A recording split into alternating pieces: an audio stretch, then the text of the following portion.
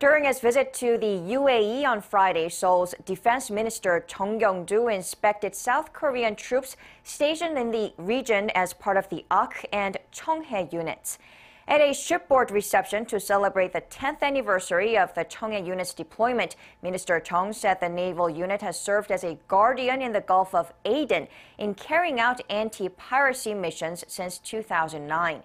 Earlier, Jeong also visited the Ahk unit, which has long been one of the cornerstones of military cooperation between South Korea and the UAE. The Ahk unit was dispatched in early 2011 to help train the UAE's special forces and conduct joint military drills in the region.